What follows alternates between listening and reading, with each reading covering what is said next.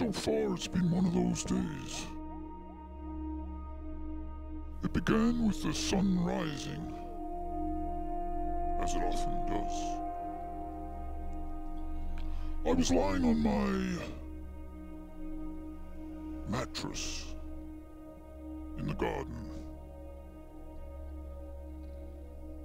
I felt the need for natural stimulus. As the sun rose, it woke me, and I looked out through my mosquito net at the foliage.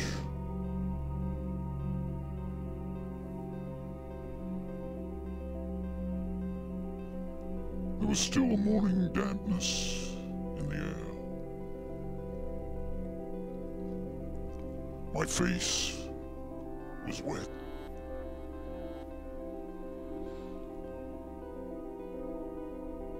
The birds were busy. I lay there looking up as the sky got bluer and bluer.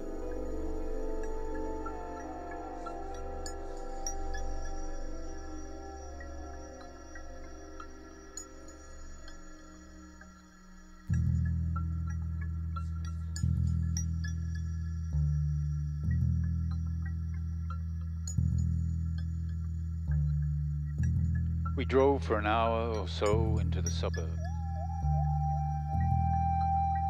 The houses began to get smaller. There were less and less trees. There were no traffic lights anymore.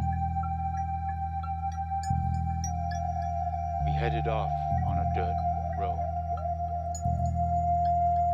that disintegrated into a gravel path.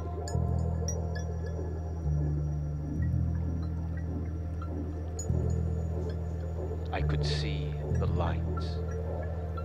Austrian court has found formerly guilty of being accused of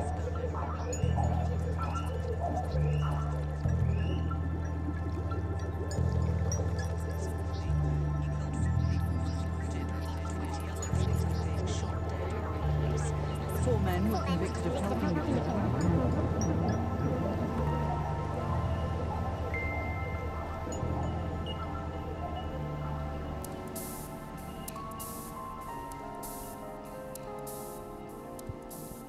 First thing.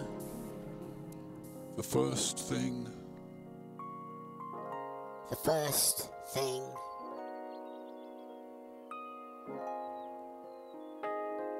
They often say the first thing,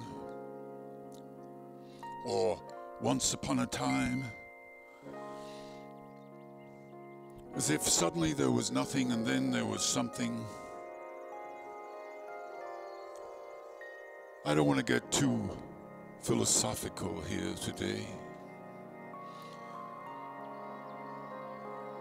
I just want to create a slight,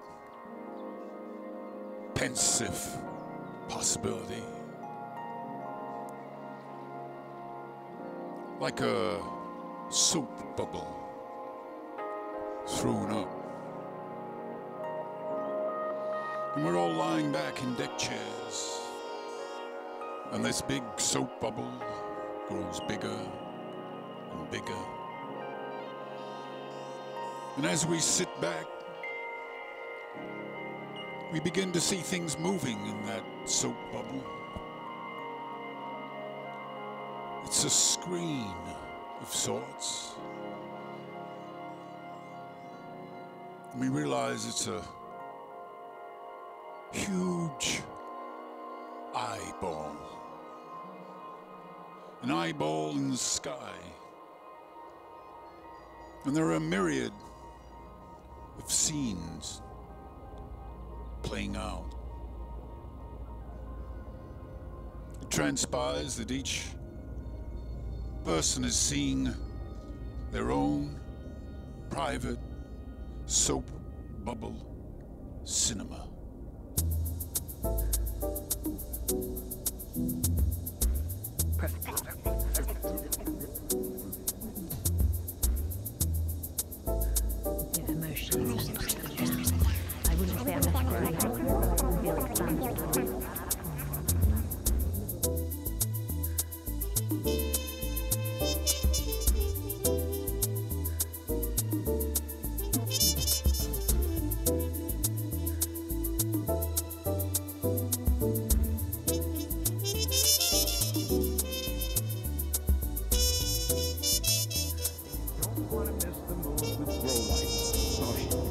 I can't go up there and take a look at that. I can't believe it. The picture is every bit as good as the words. That one about took me out last night. You try to remain fairly straight-faced, you know, as you take calls, but every now and then there's one that gets to you. The lady with the grow lights. First time caller line, you are on the air. Just around the bend. I'd like to lie down and sleep. Right here on the road. Fine way to spend a wedding night. Time, look. They're there. Swenson scalpers. They're all dark. Everybody's asleep. Now we'll have to wake up Mrs. Swenson as before. Joe, What? look in front of our cabin. Hey, that's our car. The murderer must have driven here and it's by another road to wait for us. Haven't seen anybody around. Maybe it's in the car. Wait here, I'll go and see. No, he'll kill him. Don't worry. We both saw his face. He's got to kill us both. If I go over there alone, he won't shoot till he knows where you are. Stay back here in the shadows. You'll be all right. It's okay, Nancy. The car is empty. Maybe he's hiding somewhere close by. No, he must have skipped out. But why would we bring our car back here? He wanted to get it away from the bridge. Don't you see? He must have dumped that girl's body in the river, and then he took our car away. No trace. I'm scared, Joe. Maybe he's hiding inside the cabin. It'd be a sad. One shot would wake up all the people in the other cabins and Mr. Swenson. So he'd never get away. Come on. We're going in our cabin and get cleaned up. Then we'll use them.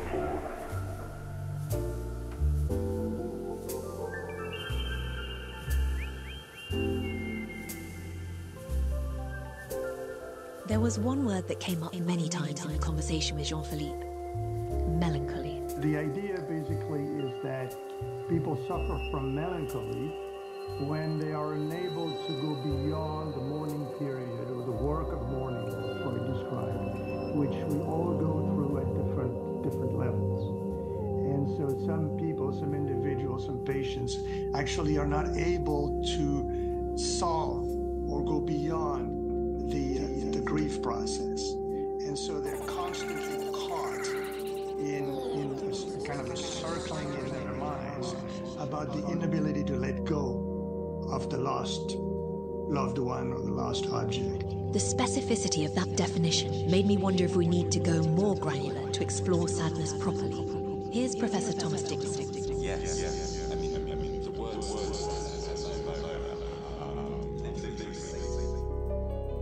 And in Portugal, there's a word sadness family so iconic, even got its own unique trees.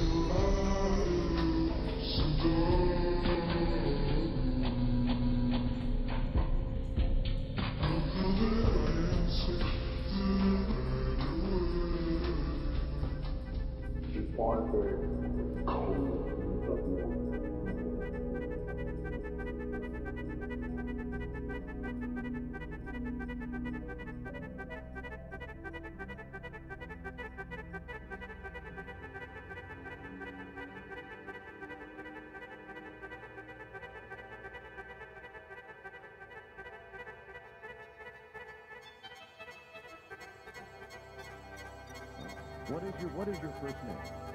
Danny. How old are you now, Danny? I'm 17, sir. 3 years, huh? Yes. All right.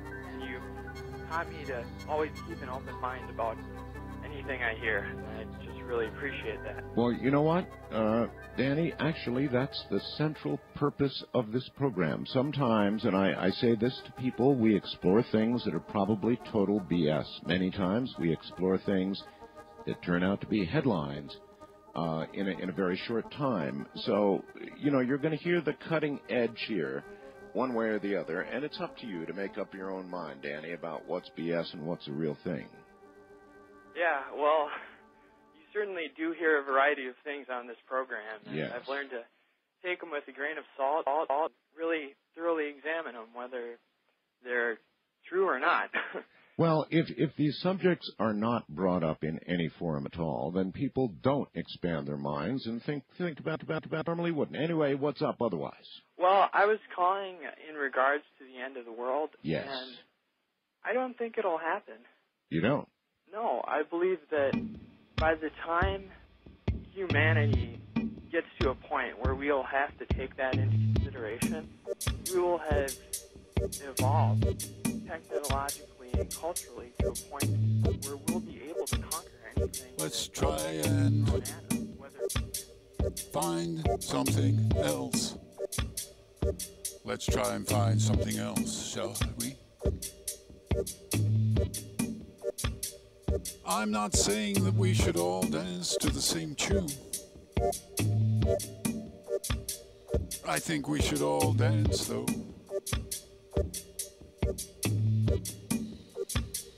Some physicists say, some deep-level, deep-thinking physicists say that molecules dance. Some deep-level theosophists say it's true on a deep level. On a fundamental level, the universe is just one big dance.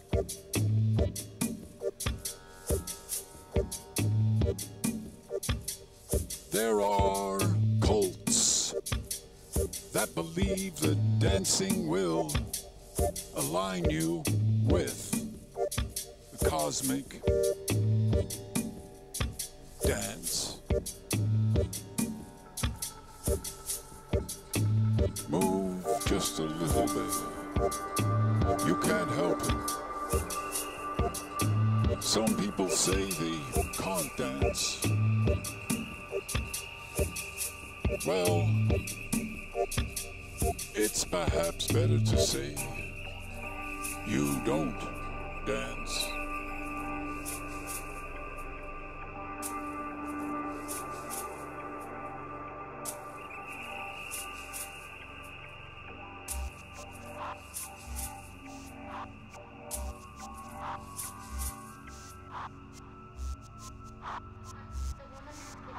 That's right.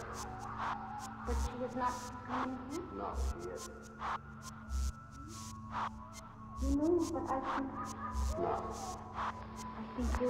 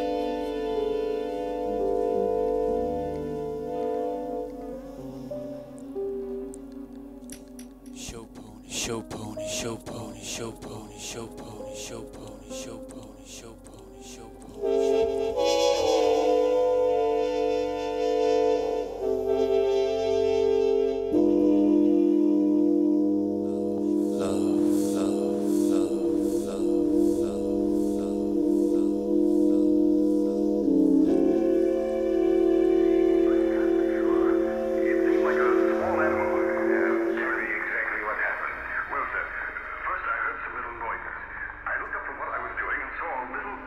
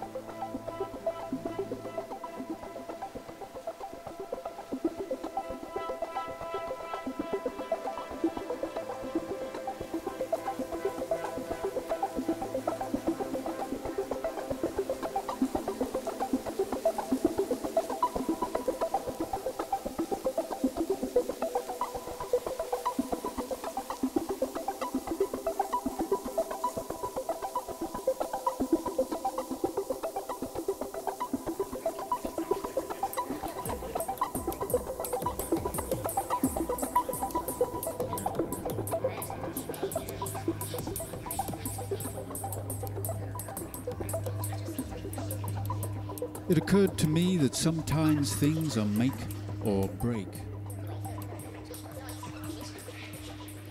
They had been together for over 30 years.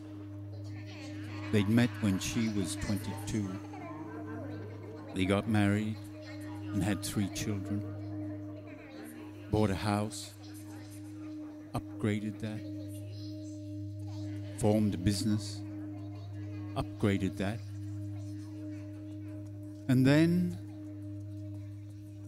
he left. A huge change, like a roof caving in. A boat coming adrift from the mooring, and no one to help. No family to nestle into.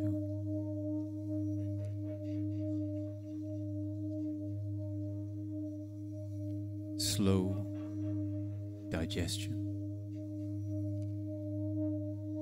The mirage, the passing of time. Slow changes.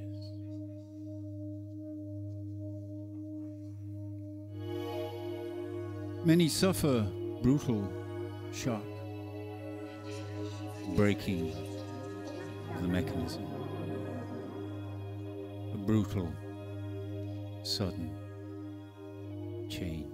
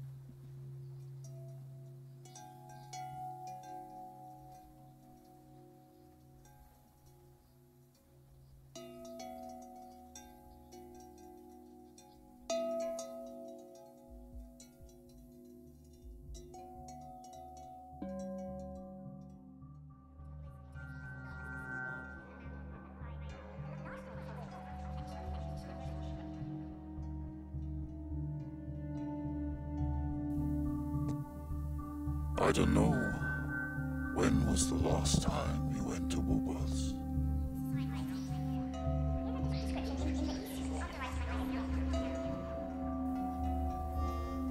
There are gaps in the shelves. There's no pasta. And the ice cream is always full price.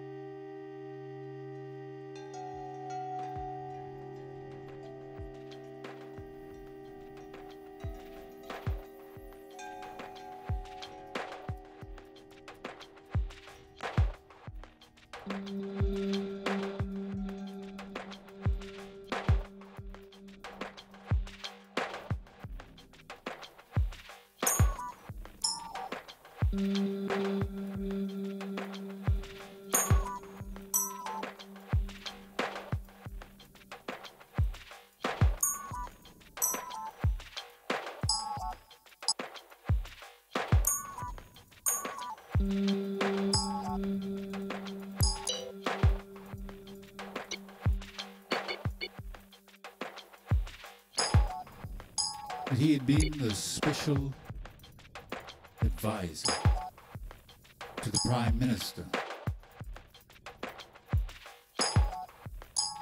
He had been the style consultant to the Australian Prime Minister. It was he who had advised the dark blue tie on all occasions. I asked him which Prime Minister. He said he wasn't able to divulge that information.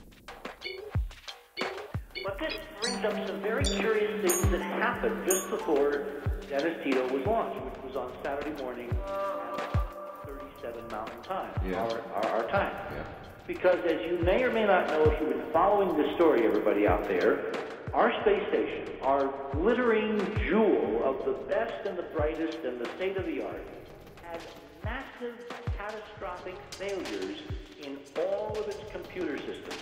That's amazing. Simultaneously. That is amazing because, you know, even here, Richard, that's amazing, Richard. That's truly amazing. I'm gonna write it down. I'm gonna take note. I'm gonna sit with it. I'm gonna ponder it. I'm gonna chew it around. Hold it close.